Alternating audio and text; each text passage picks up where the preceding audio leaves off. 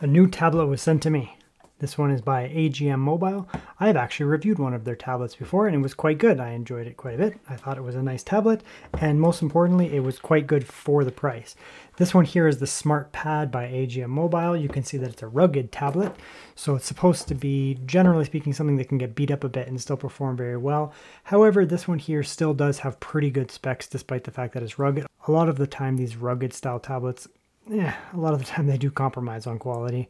I'd say, they're missing some of the nice to haves because they're rugged or whatever. So this one here has Android 14, at least Android 14, 8 megapixel front, 50 megapixel rear camera, so that's pretty good. It supports nano SIM. I'll see dual nano SIM. The resolution is pretty good, so 1200 by 1920, so just FHD. It's not a gigantic screen, so I suspect that'll be fine.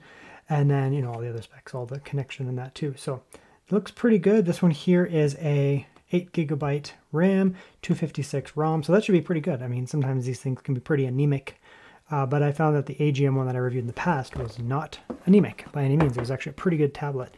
This one here, we'll take that out there. Let's see what goodies we come with first here. Find your glory. Little plugs so you can plug up the the ports in that. Again, if you're going to be definitely taking it into water, you might want to use that.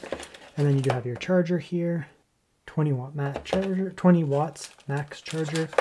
Obviously it's not some super thin, super sleek thing because it's supposed to be a rugged tablet. So by definition, it should be rugged and a little bit bigger, a little bit boxier, almost like a tablet that has a case already on it.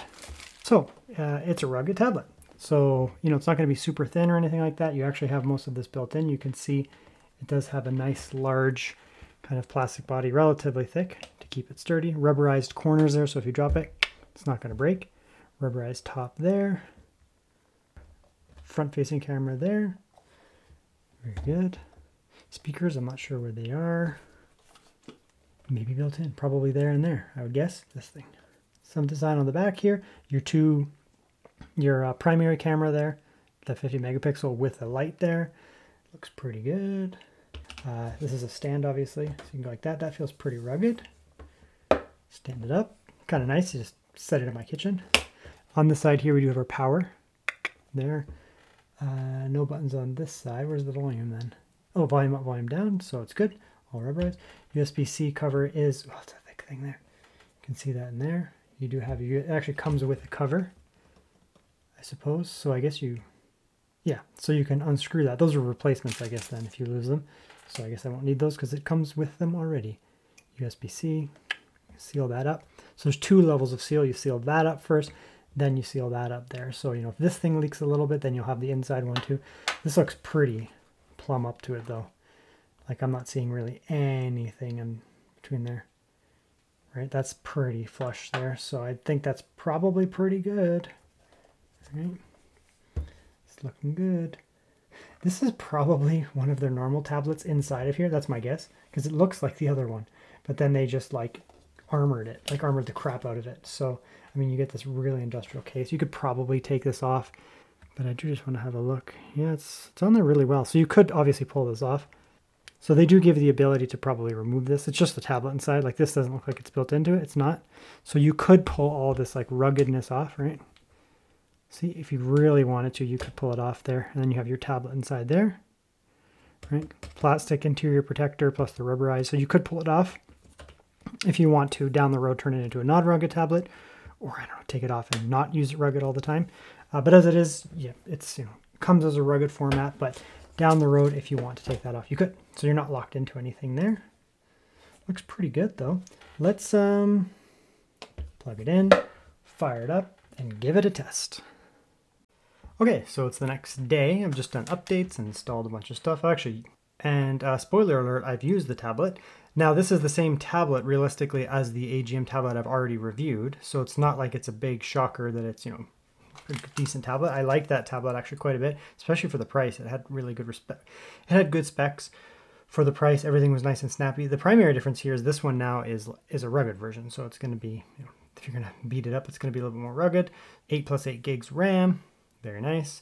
You're going to get 256 storage. Very nice. Of course, you expand that, and then you get all your typical stuff here. It doesn't really say what CPU it is, but it's a MediaTek G99, so good. It's not going to be some flagship Snapdragon 3, something like that. But I mean, bang for the buck, it's quite good, and still going to be capable of being very, very, very snappy with apps and that, and even doing gaming. It's going to be totally fine. A little bit of Genshin here, just to show that it can play games. I mean, again, it's the same tablet that I reviewed before. It's just a rugged version. And then what we'll do is we'll just basically, maybe come in and beat it up a little bit. It's not the most behemoth SoC you can get, but it's fine, to be honest. You don't need to do lowest. We can go medium, just depending on what the resolution is. So we can go medium like that, probably 40, I mean, we could probably do that. The render resolution will have to be down. So one of them has to go down, right? You can't just set everything to max on a G99. So this is medium everything, and then you turn down the render resolution. Personally, I like to do the opposite. I just find it, I don't know, just looks less blocky, because she looks a little blocky, whatever her name is. See, and it does have a little bit of lag. So you go low, not lowest. You just don't need to do that. Render resolution, you can set to medium as a result. You can turn this up if need be. So kind of just like a mixed bag here. Lower, but then the render resolution, just having her up a little bit, I just find it looks better. Right. Of course, if you don't find that it's snappy enough, you can come in, you can just tweak a little bit here. And you can say visual effects, I don't know, low shadow quality. Like some of these things probably don't matter that much. Environment detail, you can probably leave that up. Kind of like a medium low mix. Yeah. Again, it's not a flagship SoC, right? But this is one of the most demanding games you can play. It's a very demanding title, and it's going to run just fine, realistically.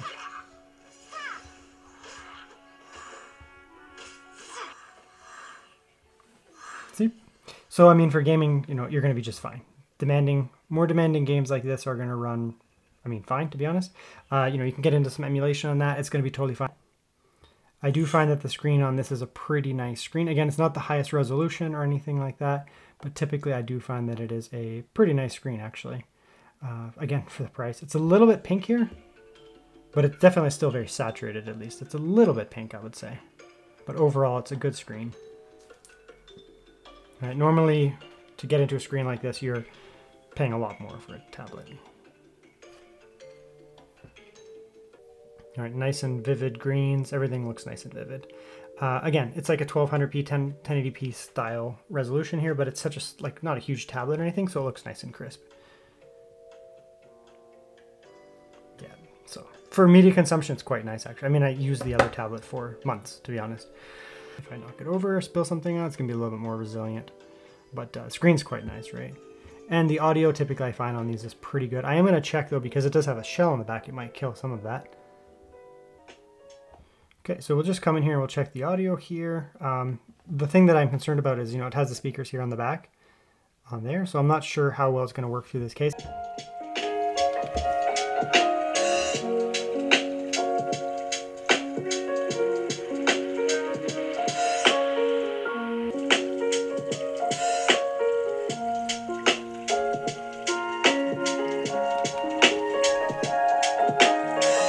Yeah. It's not impacted by the shell itself. It's not cutting into the sound at all. And these are actually good speakers. Again, they're not going to be as nice as a you know, iPad or something like that, like an iPad Pro, obviously. But they're nice actually. They have nice and rich, nice and loud, clear, no tinniness.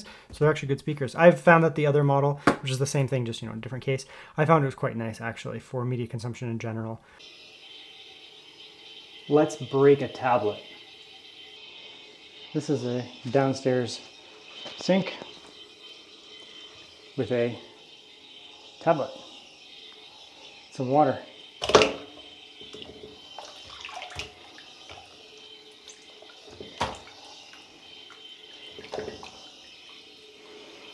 I love washing my tablet.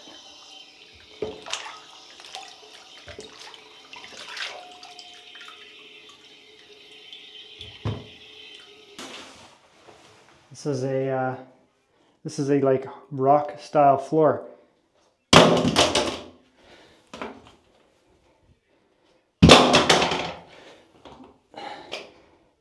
That should suffice. You can see inside here that interior gasket really did protect the device from getting any water inside of it. I actually don't really notice any water inside this little opening here, other than when I opened it up to basically throw it. but the water didn't seem to get in. However, this little interior gasket seems to help quite a bit anyways. You can see inside here that that interior gasket really did protect the device from... Yeah, so I think that's pretty good. I mean, nice tablet, everything's good. Realistically, I liked it last time, and I like this one the same because it's the same tablet.